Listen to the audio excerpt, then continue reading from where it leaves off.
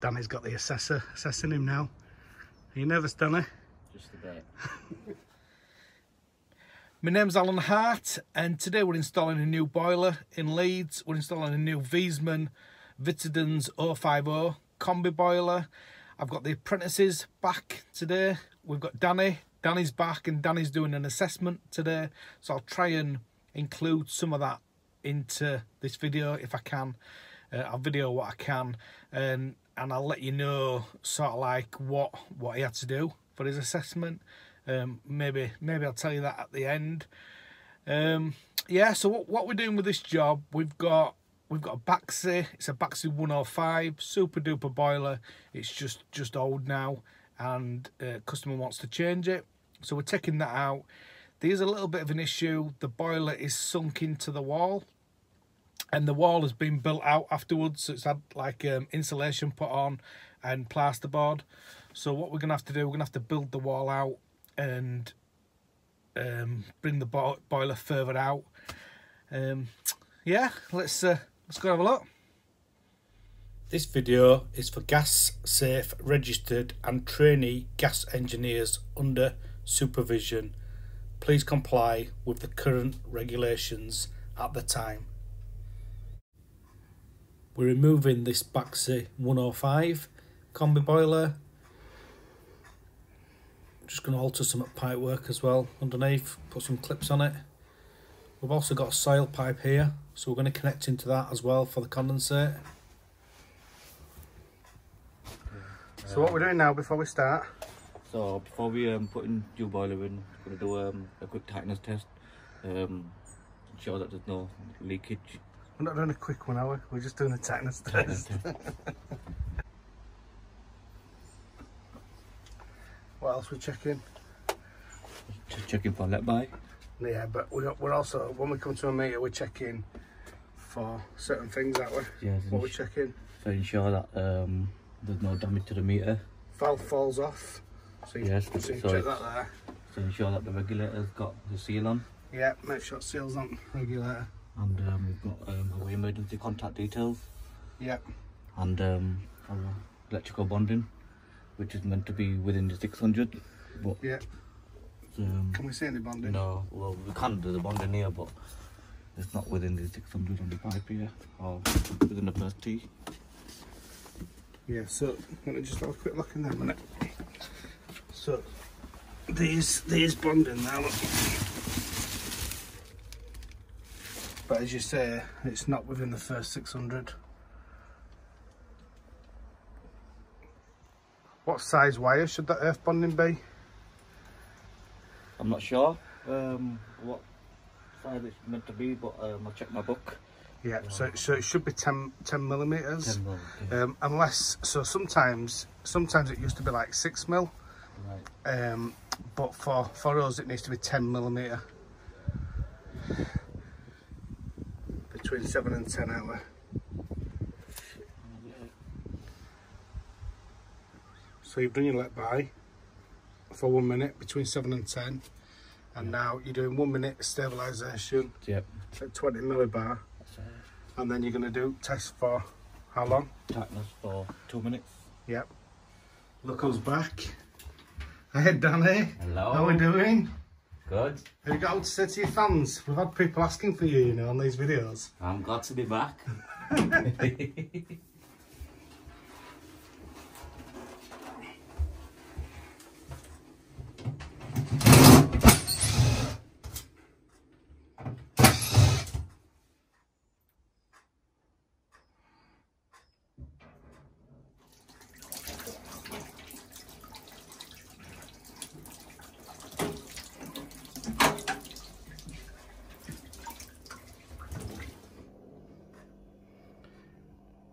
Boiler would be sunk in wall, so we're just going to put some ply on, and we're going to bring boiler out of the wall, alter pipes a little bit as well below. I thought you destroyed that drill. Is it working again? Working perfect. Magic. It smells a bit though, doesn't it, when you're using it? You've melted it, haven't you?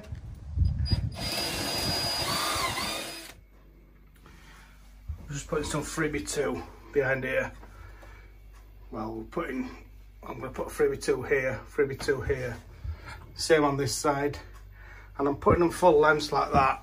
And then we're going to put the ply over top. And the reason I'm putting them, one of the reasons I'm putting them full length like that is because it'll just be a bit stronger. I've also stuck them to wall with some CT1 as well.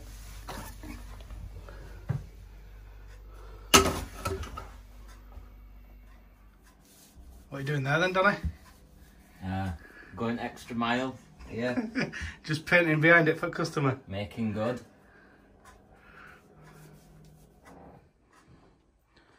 So Danny's just painted all that. Just going to go over it in a few minutes. I'm just going to have a cup of tea. You get married, Danny? Walking it down the aisle.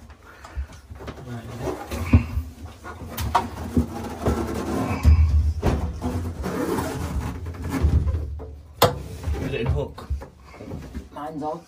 Yeah? I think so. Yeah, push yours in. If you just have a look here and I'll lift it. Are you happy? Lovely, thank you. If we mark the pipe, then once we press it, we know that it's not come out of the joint. Yeah. What are you doing there then? Just taking off this, So you've got an olive on there. yeah, just using this tool to take it off. So that's an olive puller. So you're tightening that on. Just tighten this up. Yeah.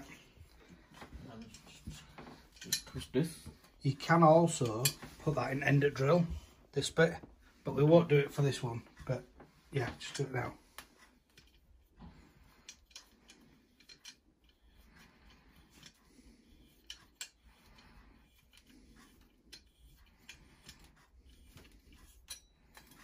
Good that, innit? So Very good tool. Undo that apart now and just show them what that is. There, and then in your other hand there, just show olive. So you just got your olive on there. What you got there? Using a laser level, proper job, eh? Proper stuff, Alan. Lining up this laser level here so I can get some holes in for the clips. Good man. That's about that. Danny's just got the assessor here in this room now. Just watching him connect the gas up to the boiler. He's also going to do the flue as well. And then he can pass his assessment off. How are you getting on with that flue? Wait, thank you. Just putting a bit of cement around the opening. What's your name today? Alan, why you do this? What are you doing there then? So I'm just checking the distance between the floor and the flue terminal just to ensure that it's above 2 meters. Or 2 meters is here. So basically we don't need a terminal guard. Yeah, that's it. So if it's above 2 meters, Yeah. we don't need to put a terminal guard or a flue basket or whatever you want to call it on it. Yeah. Yep. Danny's got the assessor assessing him now. Are you nervous, Danny? Just a bit. Danny's installed the flue now, and I've checked it as well. It's been sealed, and we've just plastered the side of the boiler as well. These press fittings, the gas ones, have like a yellow label on them. Sometimes this wears off, so it's just something to be aware of. So as I say, that wee pipe, I've marked it.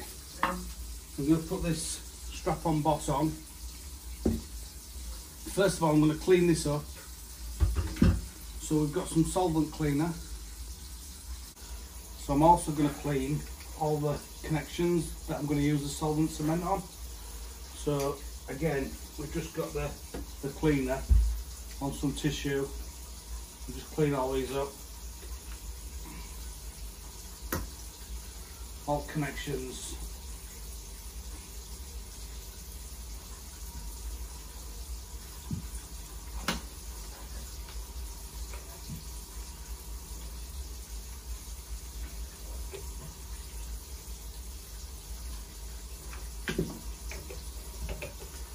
putting a solvent cement on.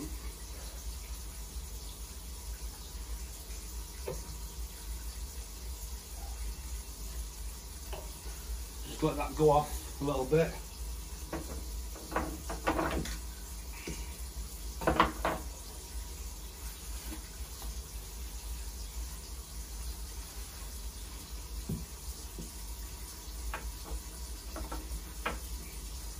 And then just push them together. And if you've got any bits of cement on outside there, just wipe it off. So it's nice and neat. And what I'm going to do now, I'm going to cut this with a hole saw, and we're going to connect this strap-on boss. We're going to connect this onto there. So obviously I've cut the hole out now with a hole saw. Just going to put some glue, if you like, or solvent cement down here.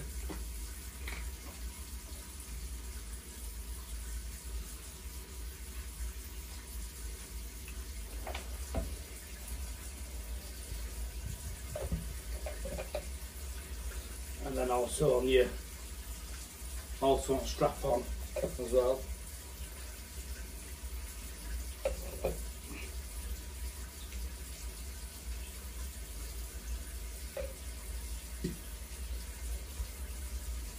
This pipe's actually underground pipe. It's not really designed for this, but so we'll stick that on there. I'll put that on there, and then we've got a nut and a bolt we're going to put in there if we can find it. There.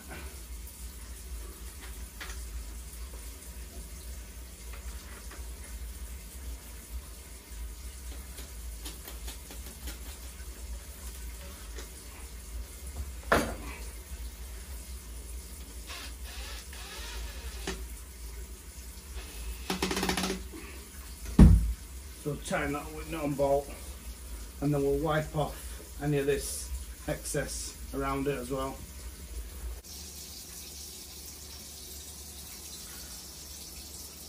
Just flushing this now. I'll just show you. This is just a mains flush. It's the last flush, if you like. So what we've got there, got these valves fully open. So your filling loop fully open, and you've got cold water going into here. And then we've got the boiler on full, so it's doing a hot flush now. And you've got the cold water going in, goes back to the boiler, and then the boiler heats it up. It comes out of there hot, goes around your system, and then back here, and then comes out of this valve here. So this valve here is warm, but the pipes here are cold.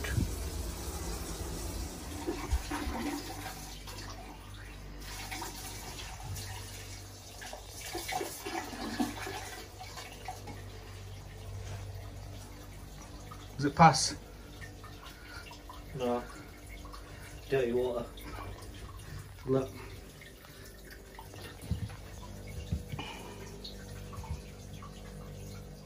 Yeah, it's not good enough yet, is it? If we have a look at the water in this now, you can see there, it's clear. So this is one of these test tube things that shows you how clean your water is. Some people don't think they're very good, but I think they're a good indication. But we can see now it's clear is the water. And now what I'm going to do now is, now we've cleared it all out, I'm going to put some inhibitor in. So I'm going to put some F1 inhibitor. I'm going to put it into this filter here, and then after we've done that, I'm going to run it round for half an hour, and then I'm going to test it with the AD Pro Check, and then the customer will have proof that the system was clean and also that it's been treated. And like for the warranty of the boiler, obviously I've videoed this as well, so the customer's got total proof that it's been cleaned.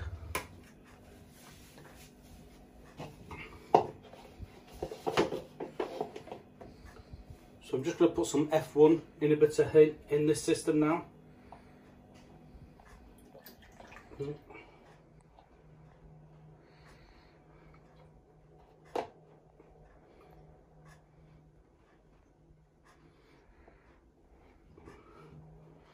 These are quite good. These are little bottles, and they fit in the filter, nice and easy. And then we're going to run this round into the system, and then, as I've said already, we're going to test it then with us AD Pro Check. So we've put us inhibitor in the system now. The boiler, we're running it round for half an hour, letting the inhibitor go round. And now we're going to just test it with the AD Pro Check. So I'll do that now, and I'll show you how to do this test. I have done a full video on this test, but we'll have a look at it again now. So I'm just going to take a little water sample now.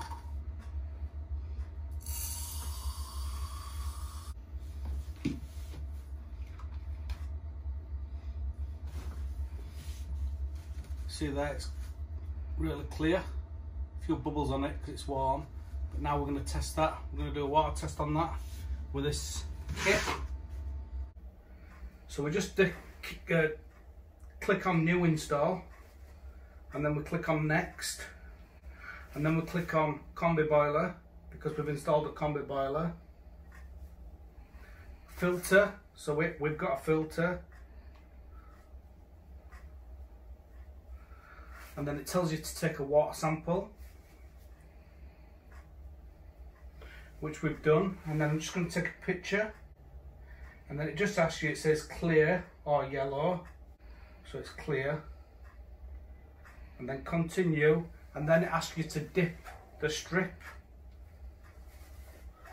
So if we just take the lid off this, and then if we just dip this strip in here, and then just dry that off for 60 seconds. And then what we do then, we put this onto this chart here. So now you just take a picture, zoom in, and it takes a picture of the card. Actually takes 3 pictures. And then on this now, it says insufficient inhibitor detected. Corrosion pass and pH pass. So what we'll do now, we'll put some more inhibitor into the system. So it passed the first test, apart from it said that there wasn't enough inhibitor. We'd already added a bottle in, so we've just added another bottle in, and now we're going to test it again. So just go through the same thing again. And now we're just going to take another picture. It takes 3 pictures. And this time it says pass. So it says pass for inhibitor, pass for corrosion, and pass for pH. So we've got a full pass result for customer. I'm not sure why it failed the first time. Maybe there wasn't quite enough inhibitor in them little bottles. It's passed now anyway, so that's the important thing. And what I'm going to do now is I'm going to email this result to customer, so customer knows, and it'll be date and time. They also have a picture of the test result as well, the bottle, so it'll be date and timed, so they know that when the boiler was installed, it was installed correctly, flushed correctly, and they've got proof as well for future. Can you tell us how to put this into service mode then now? Well, from what I know, you press mode. Yeah. Scroll down to service. Yeah, do it. So press mode. Press mode. Yeah. Scroll down to service. So for service is flashing then. There we go. Yeah. Okay. Click OK, yeah. And then we can adjust. So it's on 100%, so that's on high. High, yeah. So you wanna. If you want to put it on low. So just go down to 20. Should I do that? Yeah. Go down 20, okay. Press OK. Yeah, press it again. Right, so that's on low now. So put it back into high then now. So go to mode. Yeah. Go down to service. Yeah. And when the service is flashing. Yeah. Press OK. Yeah. And then take it to 100. Yeah. OK. And then OK again. OK again. That's it. So when would you need that? What service mode for? For checking your gas rate. Yeah, and also when we're doing this flue gas analyzer as well, for high and low. Okay. And also if you're going to come and do a service as well. Wicked. All right, you happy? Absolutely great, thank you.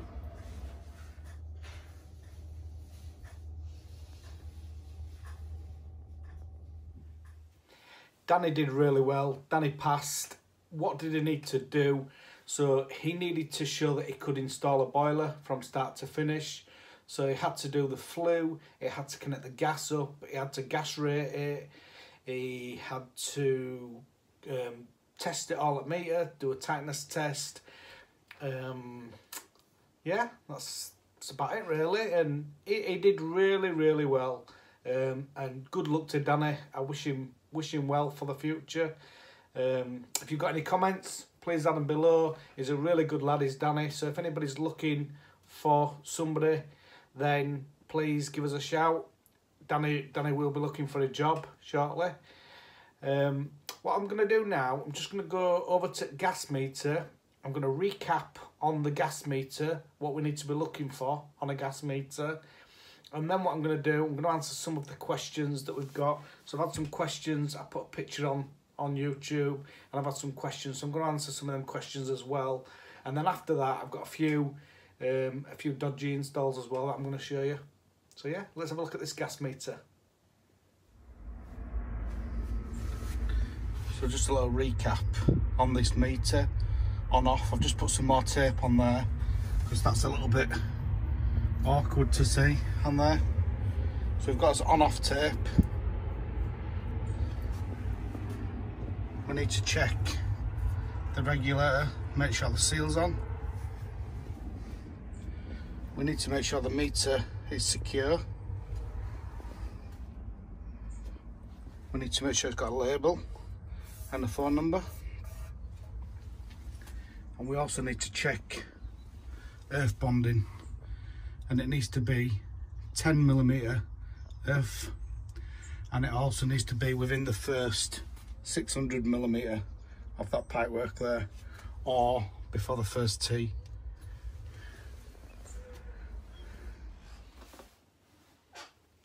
One of the questions that's been asked is how close can you put a wire to a gas pipe? Now I see this quite a lot when people share the pictures online and you see the wires going behind the pipes. Now an electrical wire needs to be minimum of 25mm away from a gas pipe. The electrician also told me that that's the same for water pipes as well. I don't know if that's the case or not, so you'd have to check up on that. But definitely for gas pipes, if you've got the wires running down the back of the pipes, then that wouldn't comply. So if you can, try and route your wires away from your gas pipes. I've got a few questions on here. One of them is about portfolio. Can I go over what you do on a portfolio? We will do that. I'm going to do a video about that later on. I'll be doing that with Viva Training Academy. Somebody's asked for a quote on here. To be honest, at the moment, I probably wouldn't have any time to install anybody a new boiler. I'm really busy at the minute. Somebody's asked about landlord safety checks. We're actually doing some landlord checks tomorrow. If I get chance, if it's I'll try and do a video on them if I can, but obviously it'll depend on the customers, the property, and you know, if we can video there as well.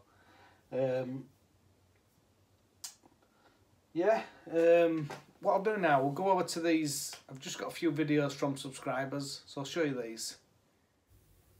So this has been sent in from a subscriber. It's just showing there that the gas is not sleeved, so a good one for the trainees. And then also it's just showing the pipe work and how it's all scorched. So again, a good one for trainees, just to show to use your heat mats when you're soldering. And this one's just showing us that no clips, so there's no clips on gas. And also it's got push fit pipe connected directly onto the boiler as well.